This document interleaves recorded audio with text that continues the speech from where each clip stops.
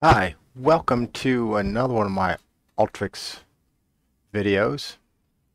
What we're going to look at today is a problem that most people run into sometime or another, and that is how to take data that's come to you via a PDF document.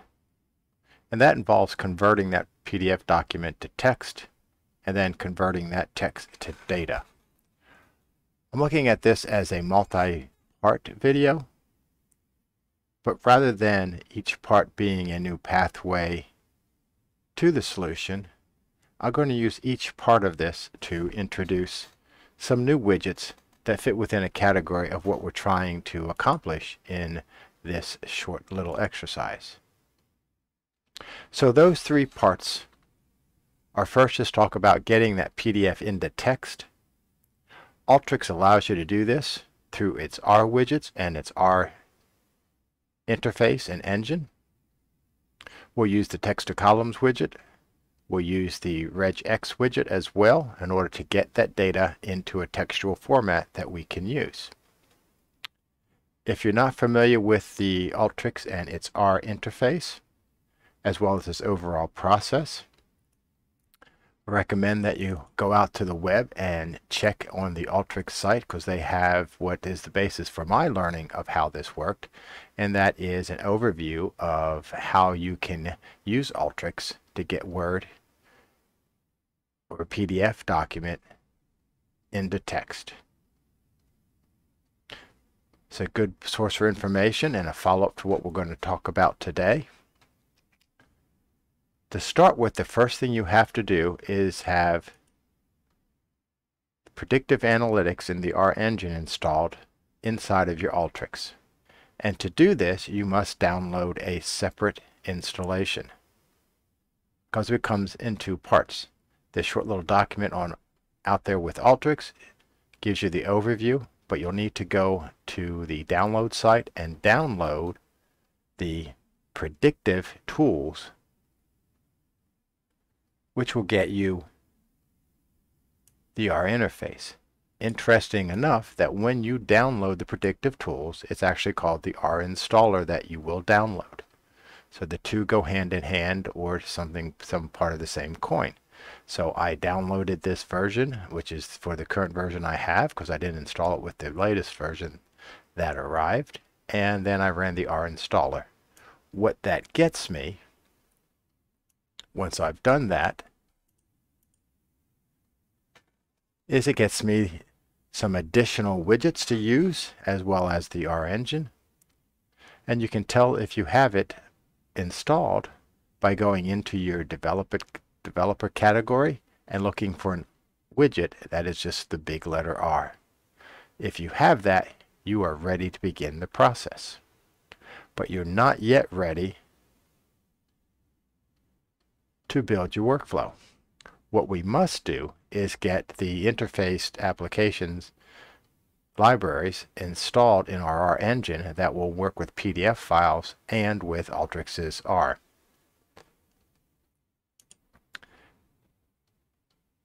To do that and to write your interface to pull the data in, it is easier to cut and paste, so I will put this into a comment, but essentially what we're going to do is go into the R engine and have it install these two packages.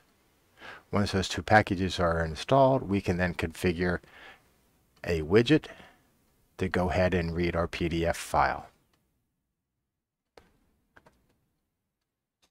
If you already have a separate R engine, you can use that R engine to install the packages.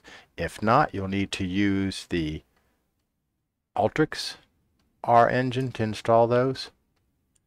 You can find those by going into Program Files, Alteryx R, which is then the version of R that you have installed. In this case, it's 4.0.5. Inside of bin, there is r.exe. You'll need to run this on your machine. A warning that you must run this and install the libraries as the administrator. So if you're using a corporate machine where you do not have administrator license, you'll have to engage your IT department.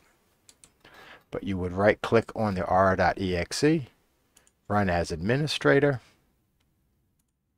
I approve it to run, and it brings up this little R text interface. What I will do here, but not within this video, is at the command prompt I would first type in install.packages, rcpp, then install.packages, PDF tools. Once they have completed, I would type in the Q, open and close parentheses to take me out of the engine, and then I would have the libraries installed that I can use.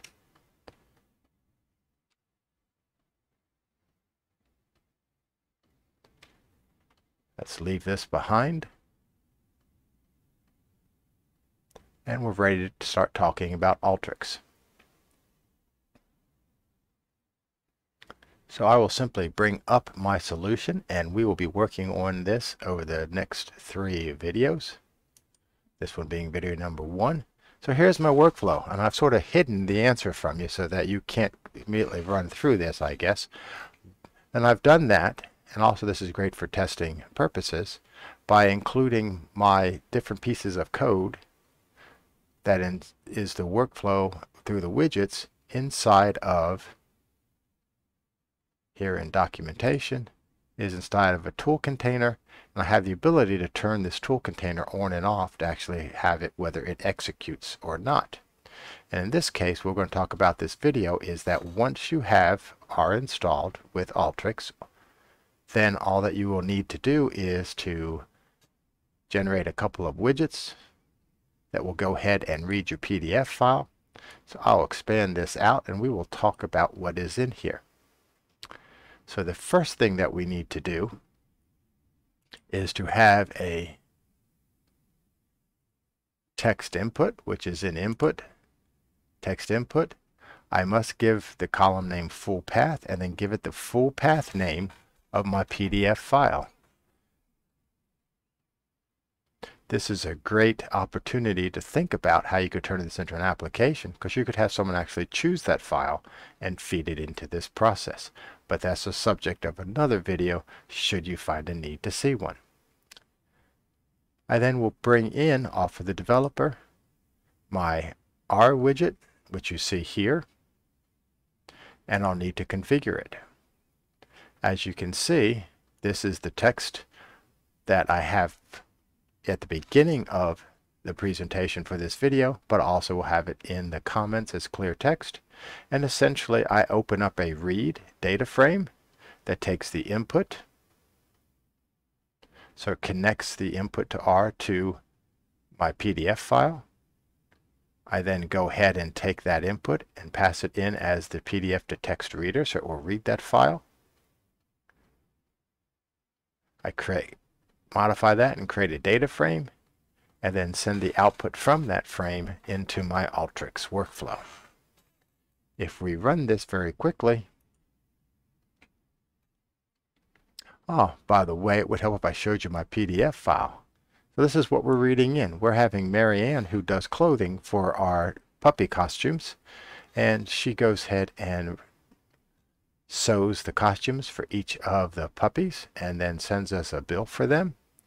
And so at every 2 weeks she sends us an invoice, and in that invoice it's a PDF file. It has on it the name of the puppy. This is the identification that she's required to give us, which is the puppy's name, his breed, the kennel, and his birth date, or her birth date. It then has which costume she sewed, when she sewed it, and what she's charging us for that. She also includes a total for each of the puppies. She also has on there any kind of credits that need to be issued, and they're in accounting format, which we need to deal with. And then finally there is an invoice total. She has some header information and some trailer information, and we'll want to pull some of this data off into our data set when we finish with that. So let's go ahead and look at how the R widget converted this into text. What it has done is that it has returned us one very large string that is the entire stream of data. And what we'll want to do is to split that data into rows, because what the R engine has done with that is in between each individual row from our PDF file, this would be a row, it's put a carriage return, but that doesn't actually split the data. So we need to split the data at those carriage returns.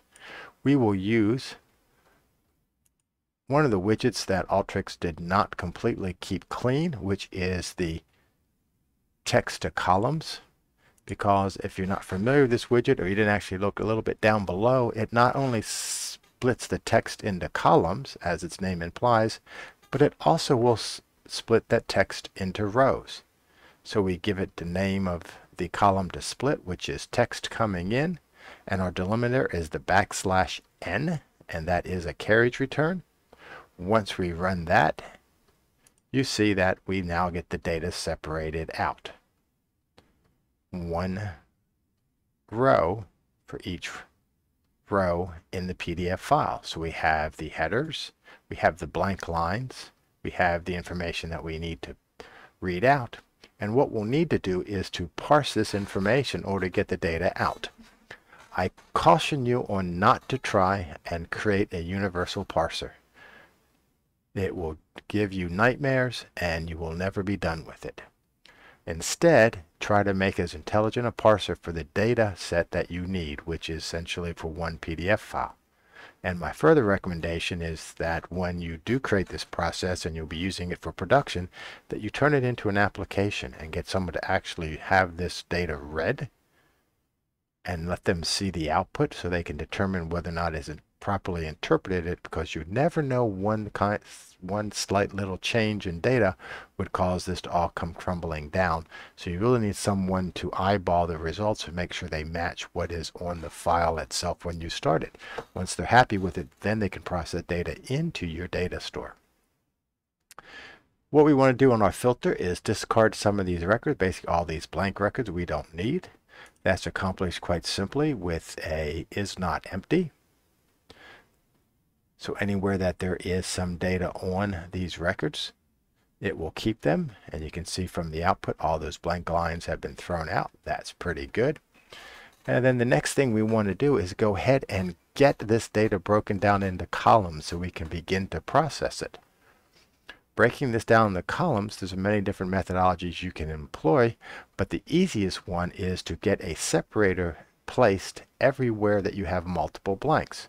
So anywhere that you have 2 or more blank spaces, you want to create a separator and then remove all of those blanks. The easiest way to do that is with the RegEx tool, which is next in line. What I do with this RegEx is I give it an expression, and it will take that expression and replace that data that matches that expression. In this case, we're going to replace it with the pipe. So we're going to put a pipe between each of the pieces of data in each of the records. The way that we represent 2 or more spaces is the \s identifies a space. Inside of braces, we give it a 2 and a comma, which means that 2 or more spaces. So anywhere it finds 2 or more spaces within the line, it will replace it with the pipe. And as you can see here, we have now delimited this information through this next step. Finally, what we'll want to do is to go ahead and turn each of these tags or pieces of information that are delimited by a pipe into a separate column. And now we will again go back to our text to columns widget, and this time we are going to split it to columns. The delimiter is the bang. I gave it 8 just to make sure we had plenty of space, because we can discard this as we go through and actually identify the pieces of data that we need. Leave any extra data in that last column just in case we have to process it, and we're going to call each one a tag. Once that has run, you can see it takes this text and it creates multiple tags. For example, the header to the document is an empty tag, followed by Marianne's Canine Clothes invoice, August 15, 2021 for the invoice date. Going down further for the actual details for an item that she sewed, it will have a blank in tag 1, Vampirina for the costume name here, the date, and the amount that is billed. We also have the total, we have the page number, and the invoice total all represented. If you scan through this fairly quickly, you'll see that it indeed looks like this, but now each of these pieces of information is placed into a separate column, except for here, the header, which is the comma separated to identify the puppy. But we'll work on making this data flow into a proper structure in a subsequent video. In this case, we have simply got the data ready to be processed. However, the one thing I want to do very quickly here is filter out what I call the unwanted rows. And I do that by creating a custom filter. So now that the data is broken out into tags, I can say that if tag 2 equals total, we don't want those records. If tag 1 equals puppy, we don't want that header. Or it starts with the word page for tag 2, then we know it is a page number. So that throws out the headers for each of the columns, the totals, and the page. Everything else is information that we want to process further. So very quickly, what we've done here is made sure that our Alteryx has been updated so that it has the predictive tools, which includes the R engine and R widget. We have gone into the R engine and loaded 2 libraries that were necessary to process a PDF file. And then we've written a very short workflow that takes our PDF file into the R widget in order to create a textual version of that PDF file that we can then begin to process. In this process, we have split that text into rows of data and then delimited the data into separate fields so that we can further determine how to get the data out of it.